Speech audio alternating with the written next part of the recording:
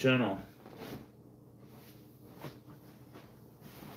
Someone mentioned to me in chat, they think I should take my Flamel stone and scrape it into a vial. I think it's a good idea.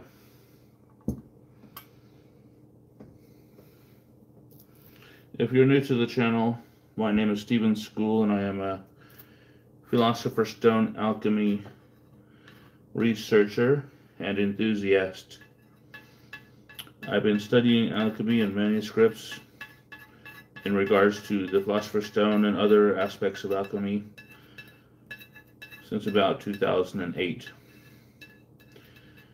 And I call this experiment my Flamel Stone. It is the culmination of many years of my research and experimentation. And I call it my Flamel Stone because this work reminds me of the writings of Nicholas Flamel. Flamel, Letter to Nephew, Testament of Flamel, etc. Look at that material.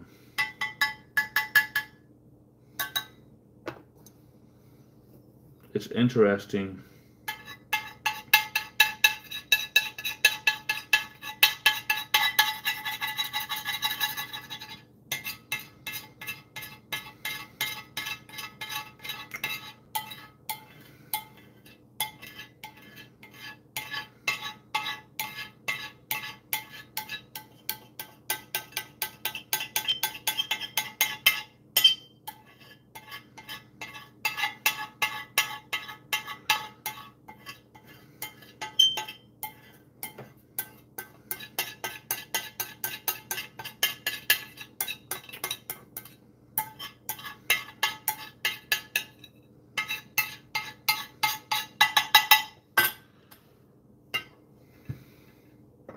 This is an alchemy experiment I've been working on for some time.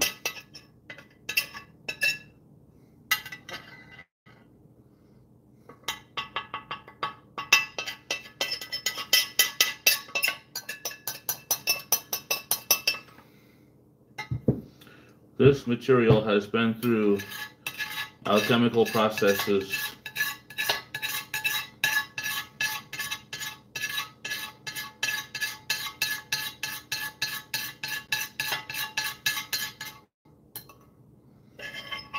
Some of it has been detailed in my alchemy forum on Patreon. A lot of the behind the scenes work is over there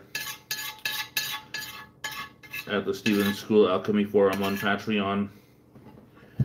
And then a lot of it is also on YouTube. I think I'm going to move some of these tinctures away before they get spilled.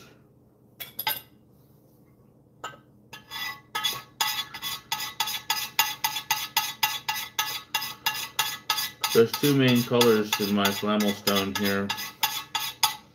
The one in the center is kind of a gold color, and the stuff on the outside edges is kind of a whitish color, reminding me of the term alchemist egg.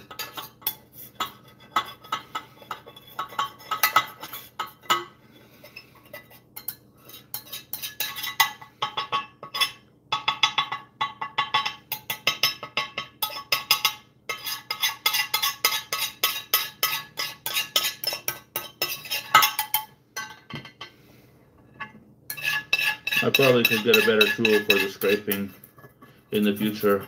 I think I'll put that on my to-do list. I chose this dish specifically for the coagulation of this stone. I bought it just for this experiment, this alchemy science experiment. And the reason why I chose this dish is because the size and shape for doing a coagulation in my alchemy science experiment.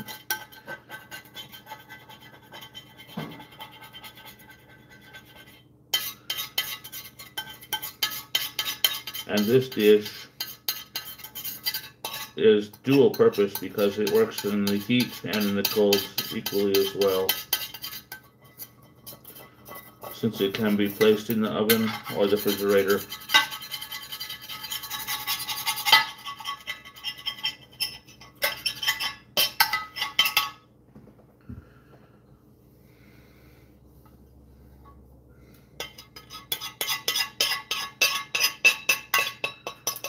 I'm going to save this material in the glass vial for further experiment.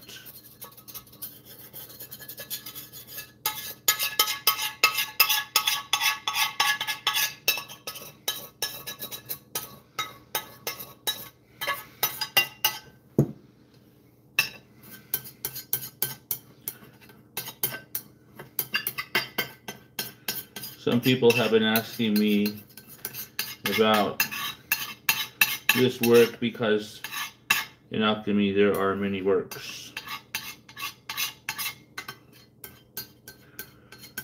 And so people have been asking me if this is a work involving iron pyrite. So there are three basic realms of alchemy: animal kingdom, mineral kingdom, plant kingdom.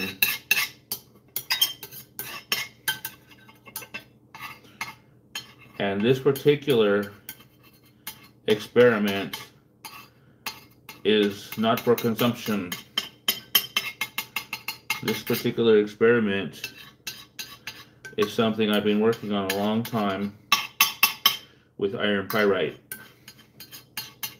I do have some other alchemical works going on too, because alchemy is a very deep subject. It can be confusing. So the material worked upon when I started this experiment was iron pyrite, which is interesting. Iron and sulfur. Iron and sulfur both come up a lot in alchemy.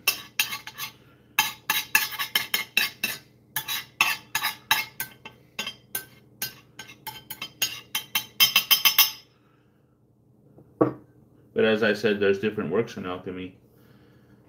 And a lot of people, when they study alchemy, they get confused as to which work is which, and which manuscript goes to which work. But in the end, it turns out alchemy is not really that difficult. What made it difficult really was the stumbling blocks in the old alchemy manuscripts. Code words were used to hide the real ingredients.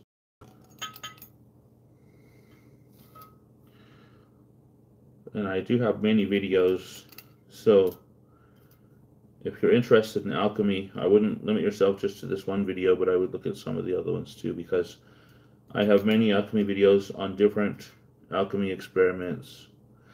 Some are in the plant realm, some are in the mineral realm, some are on the works of Hermes,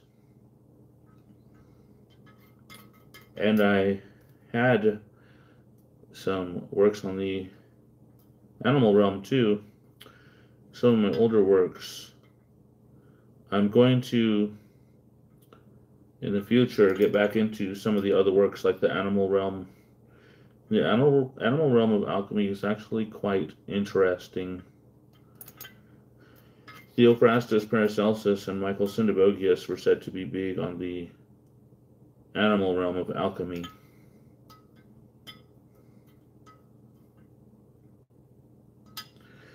And I have a little funnel here that I can use for this work that might help.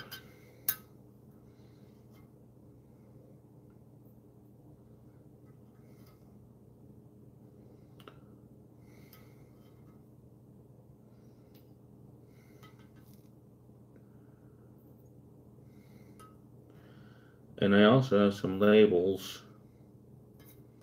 I'm going to label this alchemy experiment so it doesn't get mixed in with the others and confused as to what it is and becomes long since forgotten.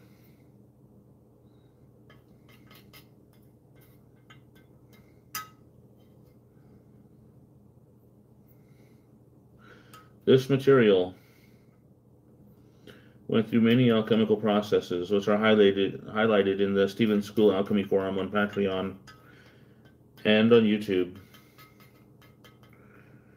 I want to list it as a soluble salt,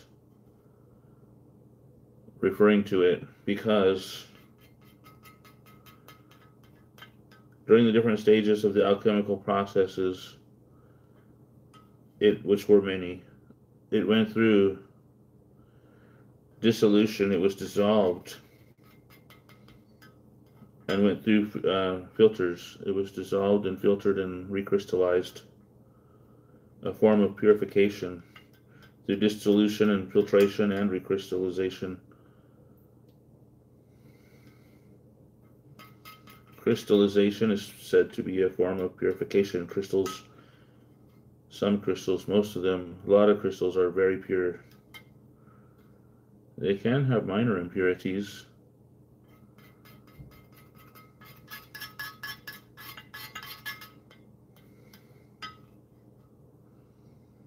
When crystals grow in the Earth's crust, if there are soluble salts present, it can cause an opaqueness in the crystals. If I had to try to figure what this substance is, it hasn't been sent to any laboratory for testing. I will do some testing at some point. I would say it's a soluble salt.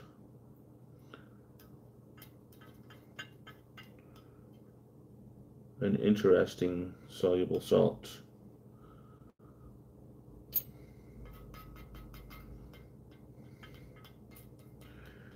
I will in the future gather more of this material and add it to the vial.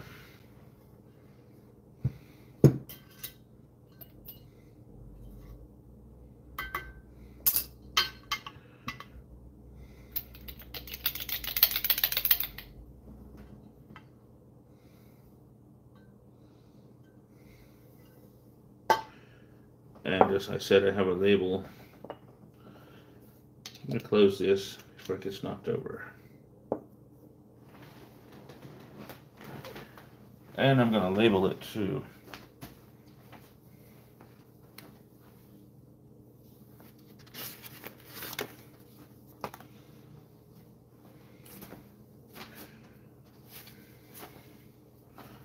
So we don't forget what it is.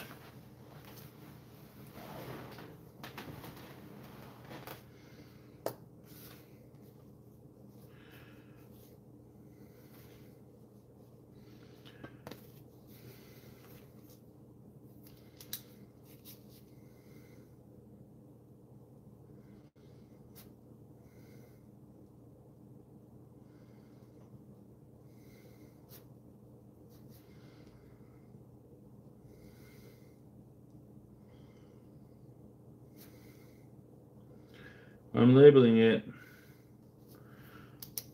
my Flamel stone.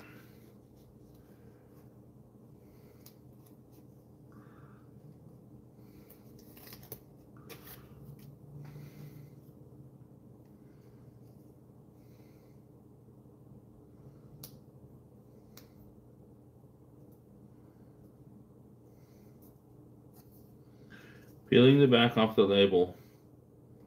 Patience is a virtue. Please bear with me for a moment, or several.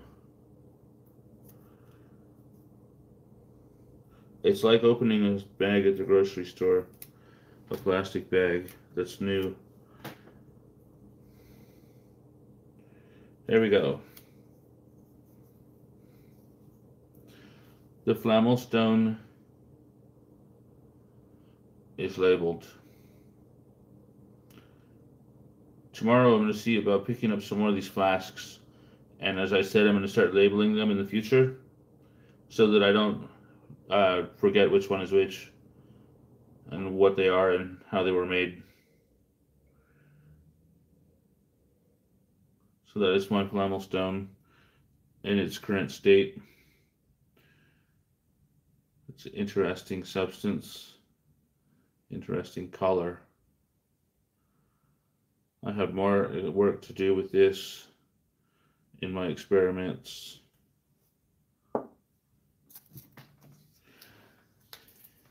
This is Alchemy of Steven School. Subscribe for updates, not for consumption.